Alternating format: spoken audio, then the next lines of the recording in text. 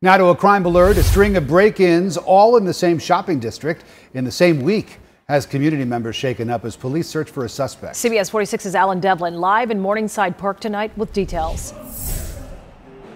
Sean, Rick, it's believed that the suspect used a crowbar to smash his way through the front door of Vivid Hair Salon in Morningside Village, but it's not just Vivid. Look right across the street. Call Me Crazy has a similar board on their front door. Several stores here in this area, all broken into. Police right now trying to find a suspect.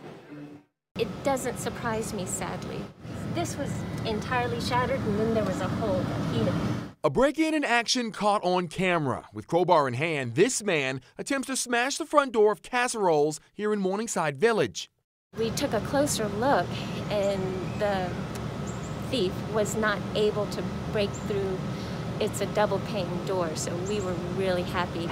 But boarded front doors at other shops right next door are a sign not everyone was so lucky. This week, 4 break-ins, all in this plaza, another at Vivid Hair Salon, one at Call Me Crazy,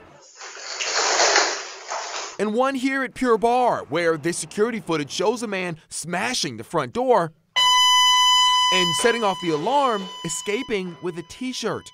It's a real problem in this area, and it's no one seems to really have an answer for it.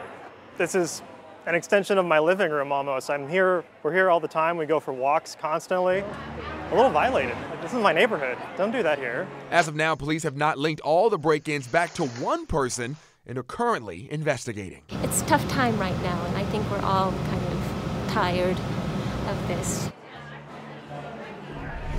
And as you just heard right now, police have not confirmed that all of these break-ins are related or at least done by the same person, but they are, of course, suspicious they would all happen in a similar time right here. They're also investigating a couple of car break-ins in the area in this same time period. For now, we're live from Morningside. Alan Devlin, CBS 46 News. Alan, thank you.